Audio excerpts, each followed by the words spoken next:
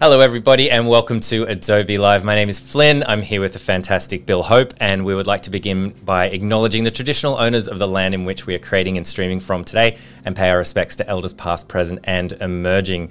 We're here for our second half of our, learning to draw kind of series. It's always fun with Bill Hope. We had a great time on Tuesday. If you missed it, check it out. If you're watching this on replay, go check that out. I'm sure you can find a link somewhere on YouTube to check it out. First of all, Bill, how's it going? Doing really well. How are you, Flynn? I'm really good, thanks. I neglected to comment on like the space behind you last time. Like this is like such an illustrator creator space. This is like picturesque of what I would expect, like someone such as yourself to have. Like it looks like a really nice space to create in. Thank you very much. Yeah, well, I appreciate the comment. I've recently sort of done a little adjustment around the studio, so I've got a couple of old prints over here. And I've got this beautiful new bookshelf that my friend who's a carpenter made for me, which has definitely given a sort of funky air to the place. So it's a nice place to work in. It looks super, super cool. And checking in with you, chat, what is going on? Got Johanna looking after us today. Manny from Philly, what is up? Misty's here as well. Hi, Misty, great to see you. So if you're watching over on YouTube or over on Behance, doesn't matter. Drop in a comment if you've got some questions while we're rolling along. We're here for a short time and a good time. Bill, should we do a bit of a recap on what we did on Tuesday for those who may have missed it? Yeah, absolutely. So on Tuesday, we were kind of just doing a general introduction to sort of free sketching in Photoshop. So sort of really loosening up and trying to find ways to draw digitally in a way that's as sort of relaxed and free as you would just sketching on a pad of paper. And we were going through that by sort of combining animals together. So we were looking at a bit of reference, and we were taking two animals and sort of squishing them together to see what we came out with. And that was kind of just a vehicle to talk about all things sketching in Photoshop. So yeah, we're going to continue that a little bit today. Today, I think I'll focus a little bit more on sort of the process of sketching rather than the technical details, but definitely go back and check the video on Tuesday to get any of those kind of tips and tricks that we dropped in there as well. Yeah, some great stuff along there. And if you have any questions while we're rolling along, don't hesitate to throw them out, whether it's on topic, off topic, or whatever. And we also had like a really fun drawing prompt, and it was crab llama. And I think we had some great suggestions from Tuesday that Bill's taken a look at. I don't know what's going to happen today. Like, who knows? I'm very excited. I love it when I don't know what is going to happen. And Bill's been checking those out to entertain us today. Awesome. Yeah, no, it was a really fun stream on Tuesday. And so the crab llama combo was a very interesting one. I'll show you those drawings we did in a sec. And then we had a bunch of great suggestions from Joanna and people in the chat. And I've gone through those suggestions, and I've chosen one I'd like to focus on today, but definitely throw out any more suggestions, because hopefully we'll have a bit of time at the end and I can sort of smash through a couple more and come up with some crazy creatures. But definitely drop any questions about just sort of general sketching, any of the technology or programs that I'm using, anything about illustration you like, drop it in the chat and I will try and help you out as we go along. So yeah, keeping it sort of free and easy today. Yes. Can everyone see my screen? Can we switch over to Photoshop? Yep, I can now. Awesome. Crab and llama. Brilliant. Crab and llama. So we had this kind of combo that we were working on, and we started off with sort of this loose kind of llama sketch that you can see really faint there, and over the top of that we layered this crazy crustacean sort of armor over a whole llama, and this is where we ended up with crab llama. And then towards the end of the stream we decided we'd sort of switch it up, and we changed over to llama crab, which I have to say is maybe my favorite of the two. This fluffy little llama crab with its beautiful long eyelashes. Yeah, the eyelashes really add a lot to it, and the reflection in the eyes, I think. It's very cute. It's very cute, this one. So last stream we were using a program called PureRef, which is a very easy thing to get online. And I really like this as a way to kind of keep reference for what I'm working on up on screen the whole time while I'm sketching. So I will do a big reveal of animal combo for today. Went through the list. There was sort of like a pigfish, a unicorn dragon, all sorts of crazy stuff. But the one that for some reason resonated with me was the combination of a lady beetle and an elephant. Something about these two. One's tiny, one's huge. They're similar kind of shapes. I don't know. There's some kind of synchronicity there that I'm keen to explore. So I've just got my little PureRef panel here that I've dropped a couple photos in, and we're going to start looking at all sorts of things inside these photos to try and get some good detail to work up this character. And I'll sort of talk through my process along the way as we're sketching. So usually I start completely from scratch, but full disclosure, I did spend a minute or two sketching before the stream, and I ended up with something very, very loose that I'm gonna put up on screen here. I'm going to shrink that down and just stick it in the corner as a little reference for me, because I'd like to look at that later. So I'm going to try and find some way to get these, the lady beetle and the elephant to work together. So I've just got a nice fresh layer in Photoshop. I'm getting my V for brush tool out, and I'm using this nice sort of chalky pencil brush here. And we were saying last stream, I like to use something that's a bit sort of looser and not too accurate, because it feels like I can kind of rough out the details a little bit more, and I'm not getting stuck into details too early. I'm just kind of going for those big general shapes. So the basis of this character is kind of going to be this elephant. So I'm going to get up this reference here, and I'm going to start sort of just really roughing out the basic shape of this character, and I'm going to be using this reference here. So we're looking at a kind of 3/4 view. And I like the way that this elephant here, it's kind of got a big ball at the back of its body. And you can see that the spine coming up the top there. And the head of the elephant's going to be sort of further down here. So not worrying about any detail. I'm just sort of getting those big general forms in for this character. And is that often how you begin, like to kind of do kind of fairly basic shapes at the beginning, like circles and things like that? Yeah, absolutely. It's just a really good way to sort of you sort of want to just be thinking about, like, what's the general pose of this animal first. You could start sort of knocking in the detail of the trunk and the antlers and all that kind of stuff. But I'm just trying to give myself a really overview of what this animal's going to look like. Almost any drawing can be broken down into sort of a series of spheres or cylinders. I might be working on a cylinder like this for the legs. And I'm just kind of, it's almost like you're molding something out of clay. You just kind of get the big shapes there first before you start sort of working in the detail. So when I'm sketching, sometimes I'll get like a basic shape, and then I'll start manipulating it quite quickly to move it around. This is being one of the joys of digital drawing. So I've just used L on my keyboard for the lasso tool. I'm just going to draw around that shape, and I'm going to rotate it, shrink it a little bit. I can go to a right click on that, and I can distort it. So I'm just going to sort of move it around until I find a shape that works for me a bit better. All right. Now, elephants traditionally have 4 legs, and lady beetles traditionally have 6 legs, but it would be cool to see if I can kind of combine those things together. So I'm going to sort of knock in where I think those legs might be, and it's going to be a flying lady beetle elephant that we're working on here. So I'm going to start sort of roughing in where those legs might go. And I'm going to have 2 of the back legs hanging down, almost like you see like a bumblebee when it's flying along. It's sort of got it's sort of two front legs perched up, and the others are sort of just flailing behind it there. Yeah. Just knocking in those big shapes. And, outrageous. Are there any artists that you're aware of that do this kind of thing, like, you know, professionally, like kind of creating like crazy like mashup animals?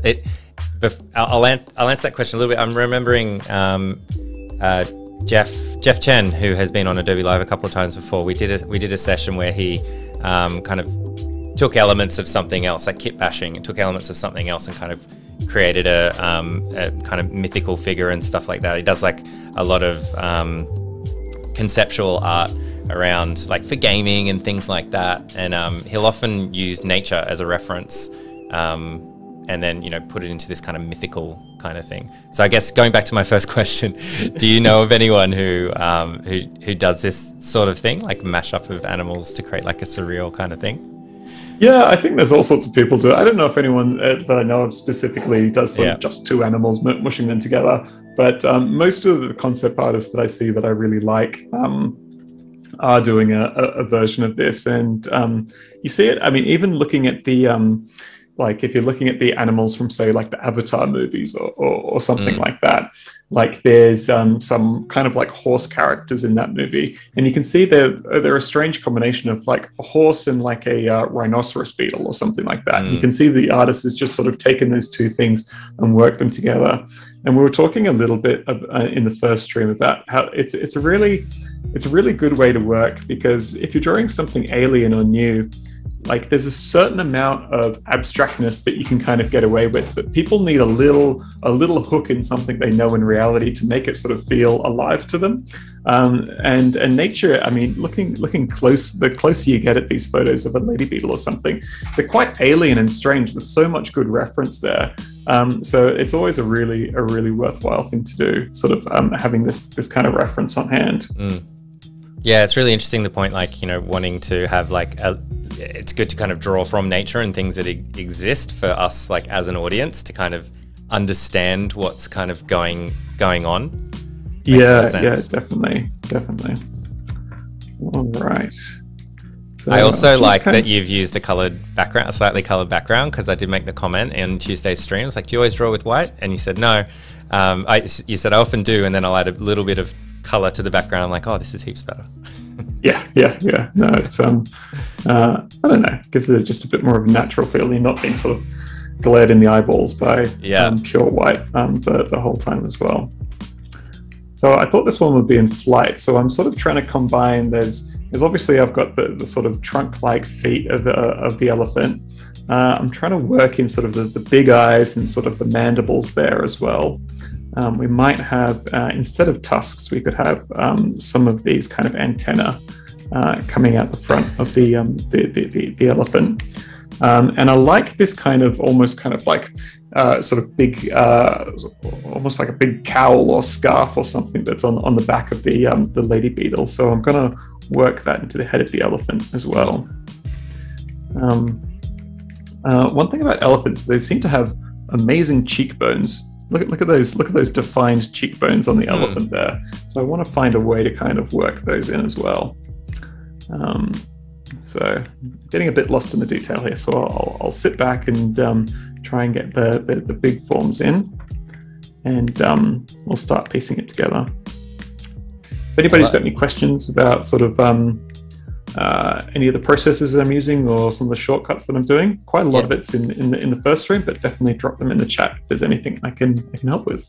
Yeah, let us know for sure. We do have one from Johanna. Speaking of clay, would you ever consider making these creatures out of clay? I know you've done sculptural work before.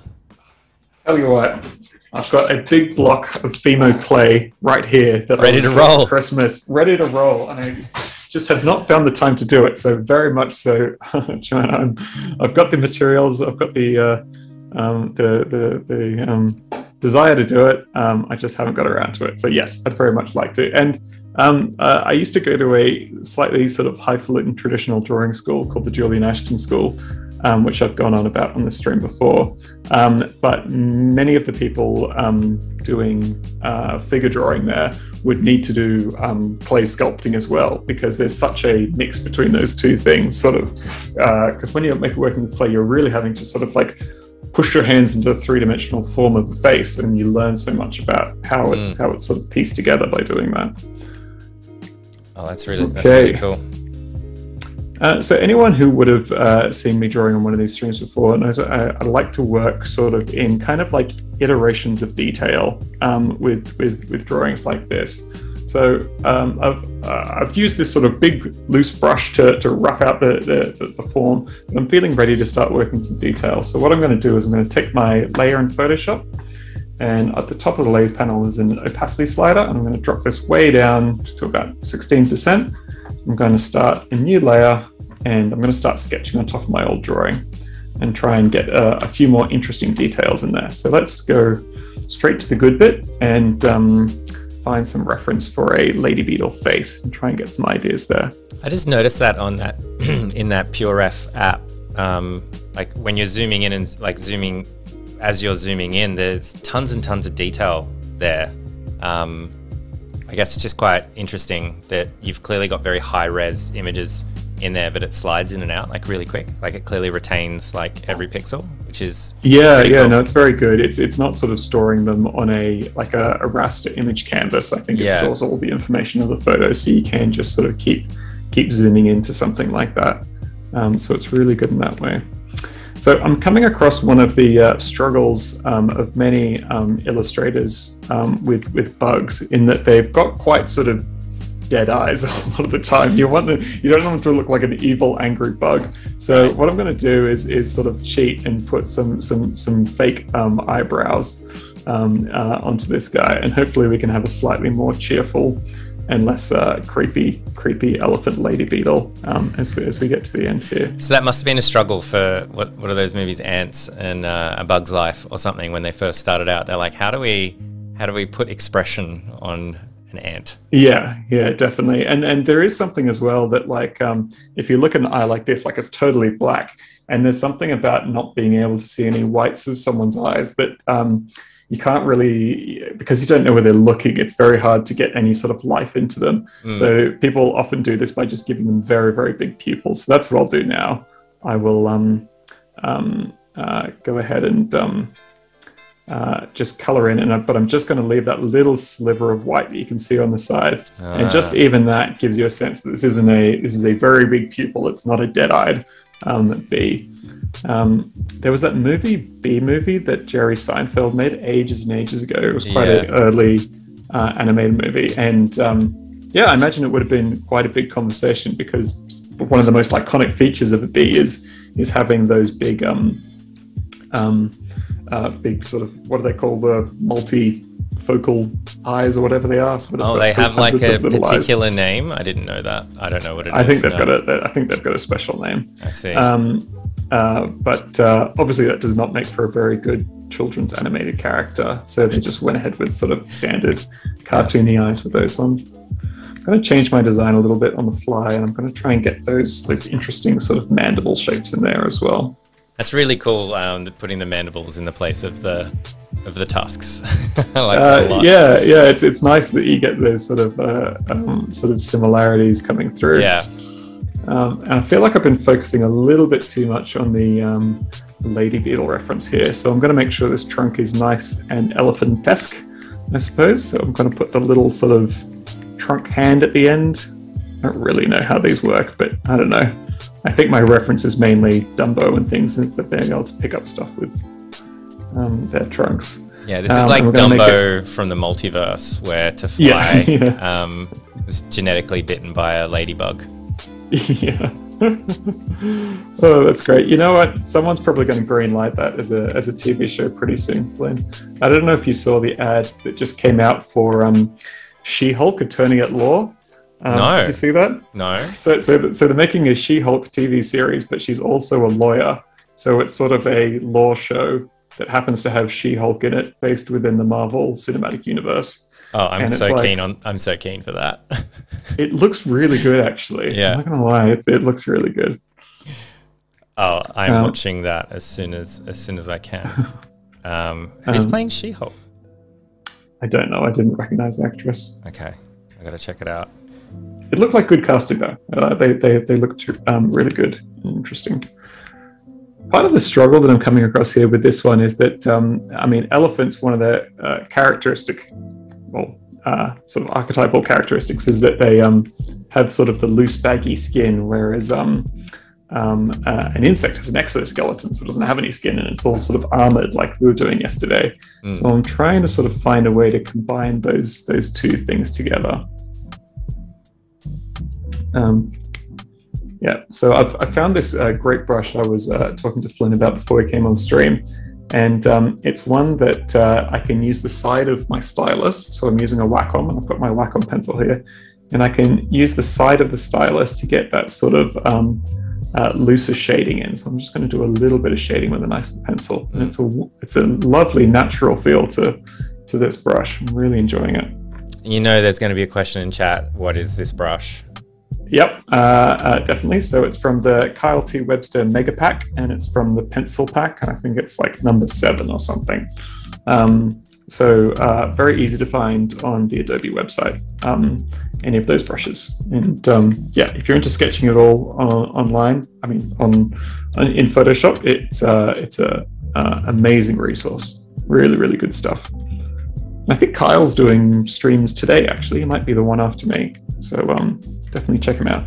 Yeah, it's funny you should say that. I was just looking it up to check it out. I think he's up next, but it's tomorrow at 1:30 a.m. for us. So right. It's like they've usually wrapped up before we stream. Yeah, But of course, you know, if you haven't checked out the Kyle T. Webster, like the man himself, we talk about him all the time. And he has very fun, very entertaining streams, of course. And also, I imagine kind of like a subtle, outsized influence on like the entire creative world. I mean, not to go on about it too much, but like there would be a huge percentage of sort of artists these days using the tools that he's made. Like, I wonder if there will be an archetypal look of these sort of 2010s that will be defined by Kyle T. Webster brushes a little bit. Yeah, well, I mean, we call it Kyle T. Webster bingo here because just about every artist when we have when we're doing illustration uses a Kyle T. Webster brush. Yeah, it's quite funny. It's insane. It's yeah. amazing. All right, so I'm sort of focusing a bit more on that kind of wrinkly skin now that I've got onto these elephant feet here.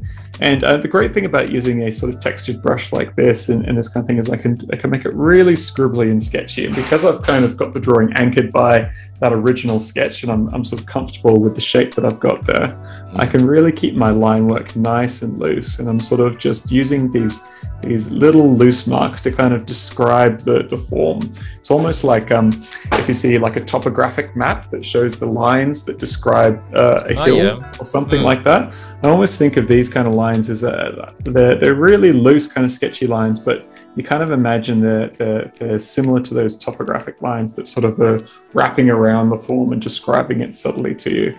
And you can get something that feels a bit more sort of three-dimensional and filled out. Wow, that's a really great way to think about it, like a topographical map. I like that. I haven't heard that before. Another thing that I'm going to do here is, we've got 6 legs here. I've drawn 4 of them sort of in a nicely filled out way. But you notice this back leg, I've just shaded in. And because it's kind of sitting in the background, I'm not going to worry about adding any more detail to it. I'm just going to shade it in as sort of like one block tone. And it's just going to sit nicely in the background. You don't really have to do much. It just kind of sits there, but you sort of understand the form of that one. All right. The question is, I wonder what's underneath the wings of a lady beetle. I didn't get anyone with what it looks like underneath. Anyway, doesn't matter.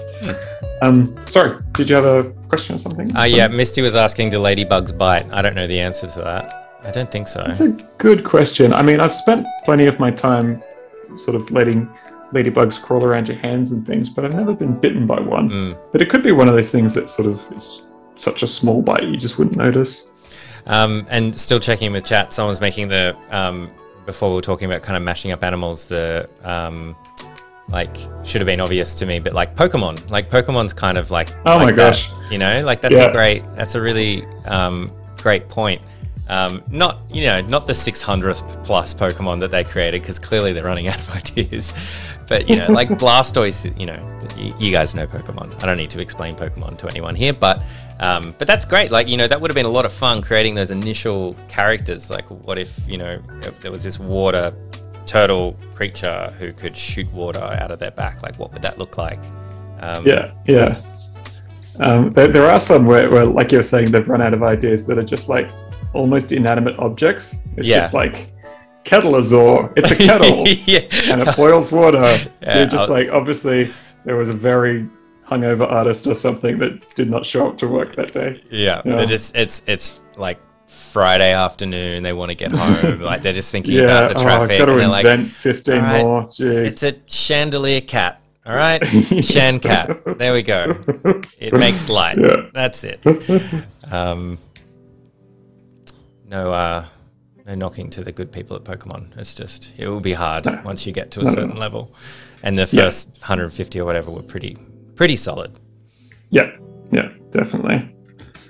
So just a question on shading. Sorry, just to jump in. Like, do you ever think about like obviously you have to think about kind of where the light is, and also like what's your approach to shading? Something I've seen some artists do, we've seen some artists do here on Adobe Live, is kind of even just draw like a light source in the top left corner or something like that to kind of remind them where they think the light might be coming from and whether there's a bouncing light. So what, do you ever do that, or what's your approach to kind of thinking about shading? Because I feel like I get halfway through and then I'd zoom out and I'd be like, oh, I've done it all. Like as if there's 20 points of light. Yeah, definitely. I mean, I think I have a bit of a default that I go to, which is just sort of, top left hand on the side of the page. Right. You kind of imagine there's a sun coming in there that's dropping light onto it. And, but I mean, light's kind of confusing in that there's a difference between like direct sunlight and sort of diffused light. So if you imagine it being a bright but cloudy day, there's going to be light coming in from all directions. And I guess that's kind of how I'm doing it here, where there's a general direction of the light, but I'm not drawing really hard shadows. If I was doing something that was like in really heavy direct sunlight, I'd almost be drawing sort of a hard line and like this is in darkness and that's in light or something like that. So if something like this, I guess I'm just being a little bit lazy. I'm just giving a sort of soft general kind of shading that goes around it. But it's definitely something worth thinking about. And I'm sort of trying to keep my shading at least consistent in that it's to the right-hand side of most of the objects here. So, and thinking about some bits like this bottom part of the leg that I'm shading here, that would be sort of tucked away underneath it. So that would be fully out of the light. So little bits like that I'm definitely doing. Cool. All right, that's coming along nicely. I think because it's a lady beetle, I'm just going to drop out my original sketch there. I would be remiss if I didn't get the dots in, so I might shade those in and then just add a little bit of color to the whole thing to make it that bit more lady beetle-ish before we move on. So I'll just knock out some big shapes here. Yeah, nice. So, do you have that list of additional animals that we could potentially work I through? do. So when we're moving on from the elephedal, very good. I choose you, elephedal. I mean, it's a big list. Any that jump out to you or you want to see happen? Try not to be selfish here. I'll give you 3 to choose from. Okay. How about that? Koala / giraffe. Okay. For the challenge factor. Dragon / unicorn. Which I really liked when it came up on Tuesday. And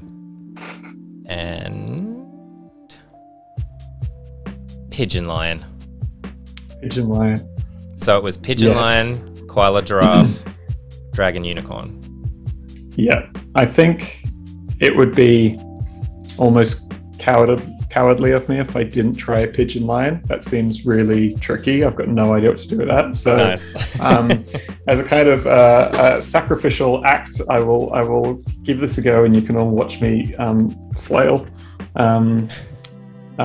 Okay, I'm going to just add a little bit of color to this. So I'll just show you a way that I really quickly knock out color for something like this. So I've finished my line work up this, and I'd like to select all the pixels underneath to color them in. So I can make a new layer underneath, and I could just get a big brush and I could start coloring in a new color. So we could go a pinky color, and I could color in underneath the line work like so. Which would work just fine, but we haven't got time for that kind of thing. So I'm gonna select all the pixels outside of my object using the magic wand tool, which you can find in your toolbar over here. And then I'm gonna invert that selection. So I could right click and say select inverse, or there's a shortcut for that. Then on my layer underneath, I'm gonna mask that layer. So I'm just gonna click the mask button down at the bottom of the layers panel, and now I can click back on my layer and I can start drawing, and everything will draw nicely within the lines that I've got there.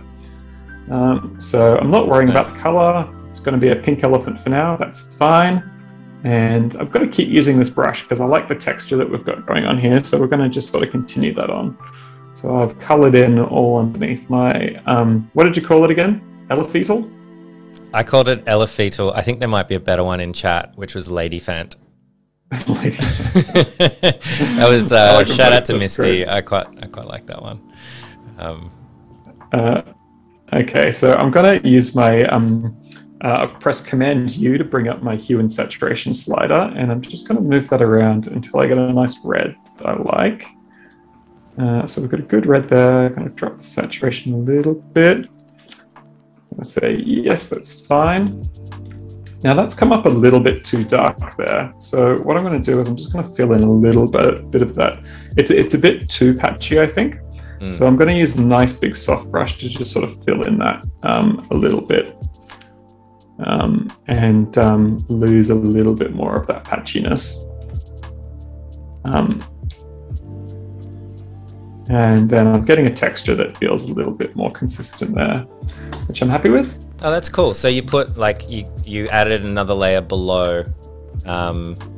Was it the same brush? I blinked and I missed. Are you still using the same brush and you just added another kind of layer of what you did there, or was it a cleaner brush that you put underneath? No, it was a cleaner brush. It was just like a airbrushing super soft brush to sort of fill in some of those rough bits. Because that texture was just a bit too full on. It was a bit distracting there. Yeah.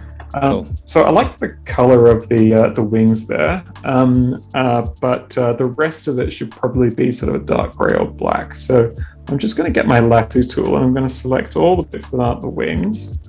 And again, I'm going to use Command U, and I'm going to drop the saturation way off on that and darken it just a little bit. Now I've got sort of that darker gray look. Now the blue line work looks okay, but it's not quite standing out as much as it did before. So what I'm going to do is I'm going to change the blending mode of the layer, and that sort of changes how that layer interacts with the layers below it. So I'm going to choose one called Multiply there, and that's just going to, it's going to let the colors underneath sort of bleed through, and it just gives it a bit more of a consistent look. It almost looks black there. So it's really great. It does so much. Just that multiply. We're doing another stream, I think it was, and we were chatting about what's the adjustment we're looking for. And I think I commented it's multiply. It's always multiply. Yeah. It's the best. It's a good one. The best one. Yeah, I used Photoshop for literally about 4 years before someone told me about multiply, and it was one of those things that just like changed my process completely. Yeah. But I just didn't know that one button. No one had told me. It was, yeah. Okay, so I'm not going to spend too long on this, so I'm just going to go in now and sort of fix up some of the highlights. So I'll make the eyes a bit brighter. I'll put a bit of whiteness into that section there, and definitely make sure I get those highlights so that pops out a little bit. And what I might do is definitely get a nice, I'm going to say it's a French manicure on the nails here. Oh, lovely. Consistent with many elephants these days. And then I'm going to use sort of a washed out kind of brush just to sort of add a couple highlights to my elephant there. And I really like these kind of rough digital drawings because you don't have to get too lost in the details. You can kind of just really roughly knock things out and add a couple highlights. And because this has a look of being something almost that would be done on paper, I don't want it to look because it's very hard to get really intense levels of saturation when you're working in watercolors or pastels or something like that. And sometimes things look too digital if they're a bit too full on. So I'm just going to drop the opacity of that colored layer a little bit. And now I feel like I've got something that sort of sits on the page a little bit more. It's a bit softer. Yeah, that's a really good point. Yeah, so we could go on forever, but I think I'm maybe going to leave that one where it is now. So I'm going to be nice and neat and put everything in a folder. And what we called it, it was a lady... Lady Fant or Elefetal? Yeah, Lady Fant. That's good. Okay, cool. Lovely. Well, I'm quite happy with that one. How much time have we got? We've got about 20 minutes left. About 20 minutes left. I got a question for you from Elizabeth. Hi, Elizabeth. Lovely to see you in chat again. They ask, do you do a lot of commission/freelance work, or are you in-house? So I'm essentially a freelancer. So I work for myself, and I've got an agent that helped me find most of my commercial work. So not much of my work is personal commissions in terms of like individuals getting in contact with me. Most of it's within sort of advertising or business or things like that. I do take on personal commissions every once in a while, but it's I don't know, most of my time's caught up with other kinds of projects like that. Yeah, I hope that answers your questions. If you've got any more questions about sort of general freelance stuff, it's a big topic. So definitely drop any questions you might have in there. It's great. It's a great question. I don't know how many like illustrators are like in-house, like full-time and stuff like that. I think it's not super common. And most of the illustrators that, kind of we have on Adobe Live tend to be freelance or contract and work for like clients, businesses, things like that. Yeah, there are definitely a few out there. There's some people I even know who work full-time within sort of corporate circles as full-time illustrators. So it's definitely a thing. Would that be like storyboarding or something? I'm trying to think where they would fit in, or is it like a creative agency where they're just doing they have enough kind of illustration work that it gets applied enough over projects? I mean, the guys that I'm thinking of actually work at KPMG, so they're full-time live scribers. Live scribers, do full-time, I can see that. Business-related drawing stuff. Oh wow! Good guys. There we go. Okay, I'm just quickly pulling up some reference here. I'm just going to drop these ones into the Photoshop file out of expediency. So we're going to get a pigeon, and we've got a lion here as well. So if you're just joining us, we're mashing up animals here with Bill Hope. We're here for another 20 minutes, so if you've got any questions, throw them in. We did a llama crab on Tuesday, and Bill has challenged himself to do 2 in one stream today, which is very brave of him, just like a brave lion. And so now we're doing, pigeon lion. I would also like to open up chat to naming the pigeon lion. Let's see. Yeah. Let's see what we can name a pigeon lion. Okay. I've got some suggestions, nothing, so hopefully some good ones come through. Cool. Okay. I gotta think for a second, guys. This is a trickier one. So I think I'm going to start with. I love this sort of kind of archetypal pigeon shape. So we'll start with a really loose outline here.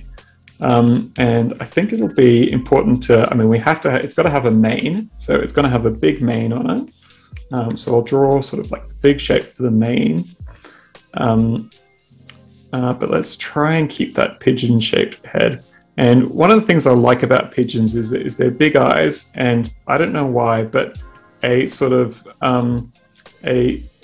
drawing pigeons with slightly misaligned, eyes. I think there's a chicken in the movie Moana, the Pixar movie, that's got slightly, their eyes aren't quite tracked, and it gives them a wonderfully kind of goofy look. And I think there's quite a lot of birds, their eyes are actually like that, and that's why you see them sort of turning so much. It's like their pupils are fixed or something. I don't know if they have the capability to move them. So I think it makes total sense. It makes total sense if you're a pigeon, but not so much. For humans. Okay, so let's zoom in on our lion reference here, and let's try and work out. So we've got to have a bit of that nose. I'll block in sort of the overall shape. And something about lions, they've got this big, broad, kind of quite intense nose. So I'm going to make sure I get something like that in. I'm kind of drawing the planes, almost like I was drawing the sides of a cube. I'm drawing these big planes of the face to kind of knock out what that shape is. It's looking quite goofy already, this line, which is good. All right. And then they've got these funny little teddy bear kind of ears, lions. So we'll get that in there as well. All right, I'll just erase the bits I don't need. The eyes are really cracking me up, actually. Like, it's very subtle. Like, it's not, you're a couple of pixels to the left. Yeah, and yeah, literally. If I select that pixel and makes sense. But cartoon lion, boom, pigeon lion. Pigeon lion, yeah.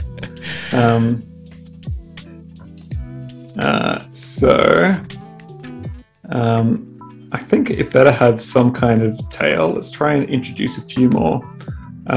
Actually, you know what we could do is pigeons have like that funny kind of sort of seagull, sort of flappy kind of walk. So let's just zoom in on our pigeon for a second there, and their legs kind of you can see on the reference we've got here. Lots of their legs are kind of like hidden inside their fur or their feathers or something. So you kind of sort of allude to just a bigger mass underneath there, which is their legs, and then they've got those thin little legs there. But instead of giving them bird legs, let's give them some big paws at the bottom there. And then another one coming out like this. Whenever I think pigeon, I always just think of The Simpsons, but they're doing a new thing about them, like a feathered rat or gutter bird. I always like those. We have some great names in chat. Legion? Legion, okay, I think is good. Pidgeon as well. I think they both make sense. Yeah. That's a tricky one. I love this stride. I blinked up at the chat and then I looked over and then I've got this kind of stride going on, like he means it. Yeah, I think there's something humorous with sort of a slightly misaligned look, but a very confident stride. There's a bit of a contrast there, which I think is quite funny. Let's give him a slightly more upright kind of position there. We'll try and get that long neck going on. Quick little shout out, Sophie Eleanor, get out of my head. I have also written down King of the Concrete Jungle, and that's what she has written in chat as well. Fantastic. We often think on the same lines. That is too funny. Great to see you here in chat. We've also got Plyan from Misty as well for a name. So these are great. Loving it. Nice work, everyone. And please do put in any ideas. I think we'll have time to do a few more. So any suggestions for additional combinations? Oh, wow. Time for another one. You're brave, man. Yeah, let me refine this one a little bit more. But I think we've kind of done the nuts and bolts of it. And let's just get that nice kind of shaggy lion tail coming out the back there. We'll put a couple claws on his little feet. Maybe just shade a little bit underneath there. Again, I'm going to make my nut brush nice and big and just put in some of that sort of broader shade using the side of my stylus. I can't tell you guys, I've been looking for a pencil brush that nicely mimics the ability to use the side of the pencil for ages, and I just stumbled across this one for the stream on Tuesday. I'm so happy with it. I'm actually using a new Cintiq display as well, so possibly the new pen is actually just doing a much better job at recognizing the side of the pen. Right. That may have something to do with it. Okay, let's enjoyably silly. Let's do another one. What's next? Let's do another one. Just for the sense of time, I'll grab one from. So I'll give you two to choose from. I'm going to pitch Dragon Unicorn again, but also Shark Dog. Okay, they're both good. I'm getting a sense that you might be interested in the Dragon Unicorn. So let me see what I can do there. You sense correctly. Shark Dog was a red herring. That's right. It is Dragon Unicorn. I didn't want to tell you what to do. Just merely imply it loudly. Fair enough. Okay. Well, I'm relatively confident with your average dragon. I mean, I can kind of make up dragons as they go, but my Achilles heel of animal drawing has always been the horse. I think we've talked about this on the stream before. I've been mocked regularly for my inability to draw horses, so I'm just going to quickly find some reference for myself. While you do that, I'll check in with chat as well. Elizabeth says, earlier when it was just the eyes, I thought it was an evil Kermit. Yeah, Kermit does kind of have things on the top, doesn't he? I think that's one of the things that's inherently funny about Cookie Monster as well. I mean, he's got the jangly eyes, but they're a bit off as well. Yeah, and Elizabeth asking, where can they connect with you? Instagram, or is Instagram your main social media handle? Yeah, so yeah, definitely. If you just type Bill Hope into Instagram and you should find me. And yeah, definitely shoot me a message. Okay, I really got to think this one through. So I mean, so you've got dragons. Let me just sort of rough out dragon, and then we've got unicorn. Sorry, I'm just thinking on the fly here, guys. This is great. While you're doing that, I'll just reference like kind of what Bill's doing at the moment. You can correct me when I'm done. But we were actually talking a little bit about when doing the illustration, just drawing a really small version, like very quick, to try to get the proportions right and things like that before you get stuck into the final version. It's like quite a useful way to kind of get things started. Like draw your own little thumbnail. Before you kind of definitely go along. So I think I'm kind of going to go something. I'm thinking there's lots of. I was working on a job recently that involved a very, very cute unicorn. So I think I'm going to go for a mega cute little horse unicorn, and we'll just add some dragon elements as we go along. All right. It's always tricky trying to find the right. I thought for a second you were doing like a flame coming out of the, like where the unicorn's thing would be. Like instead of a fire-breathing dragon, you've got the unicorn thing and you've got the fire like coming out where the unicorn pointy thing would be. Unicorn. Well, that's a very good idea, Flynn. Okay, let's start again. Flynn's coming in with all the great ideas. So I think having a sort of magical powered horn that shoots flames is kind of the go. We're definitely going like Pokemon level here now, aren't we? I think someone said Pokemon, and then now I'm just thinking, what if it shot a flame out of its head? We've got some names in early. Yes, you're jumping in early before we even suggested it, which is very clever. So naming, feel free to throw in your suggested names for our unicorn dragon. We have Unigon. From Sophie. Now that's full on Pokemon, right? Like Unigon. Yeah. I choose you. And Dragcorn, which I quite like Dragcorn as well. Okay, so I've got it sort of in flame shooting position. Now I'm going to keep it a very stubby, cute little unicorn. So let's give it some little legs coming out. It's always do you know the cartoonist Gary Larson, Flynn? Yes, absolutely. Famous American cartoonist. Yeah, we had a few books of his when I was growing up, and I always remember this one comic, and it was like an old folks home. So it was like the old house with the rocking chairs on the veranda, and it was an old folks home for cartoonists. And there's one old guy talking to another old guy, and he's saying, "I once drew a nose that was this big." And it always makes me think of like, you can always go, whenever you think you've drawn something like cartoonified or simplified with the legs stubby, you can always go further. There's like extreme levels of sort of cartoonishness that you can get to. And I often forget to push it that bit further. So he's going to have a dragon's tail on this one. And we better give it some wings, but let's keep them really little wings to make it extra cute. But we'll keep them sort of dragon-esque. And maybe we'll point some of those hooks to make them slightly more dragonish as well. Nice. This is a great thing about these streams. Never would have drawn this in my life, but given the opportunity, I'm very happy to be in this place. It's the magic of doing stuff live and hanging out, creative chat as well. We've gone down. Always helps to have a good chat. We've gone down the like the route of, you know, when people like just name like their dogs or cats or pets, like, you know, Steve or something like that. We've gone down that thread of thinking. We've got Barry, Kevin, and Susan has been thrown in as suggestions. Yep. Okay, I'm going to get a few big force lines coming out of this one, and let's get some flames happening. Any Pokemon fans out there? I'm seeing Dragonite in a lot of this. I'm a nerd.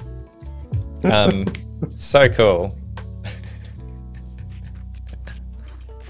All right, and again, we're going with the mega big pupils to keep it extra cute. Put a couple big highlights in there,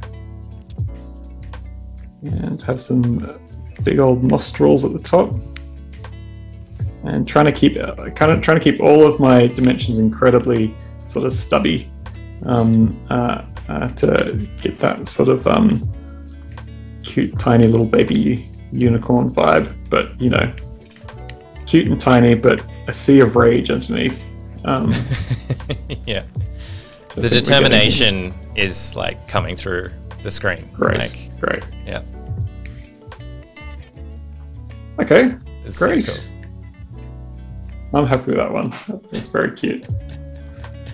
Awesome. Okay. We got time for one more, or are we almost done here? We've today? got 4 minutes left. It's up to you. What do you think? Okay. Yeah. I'll do just a really speedy one. Okay. Was it just the dog shark left? Dog shark. Let's do it. Dog shark. Okay. Dog shark. Okay. So I'll just kind of again try and think about what is my shark drawing ability. I really struggle with sharks as well. There's something about their form I have not quite worked out.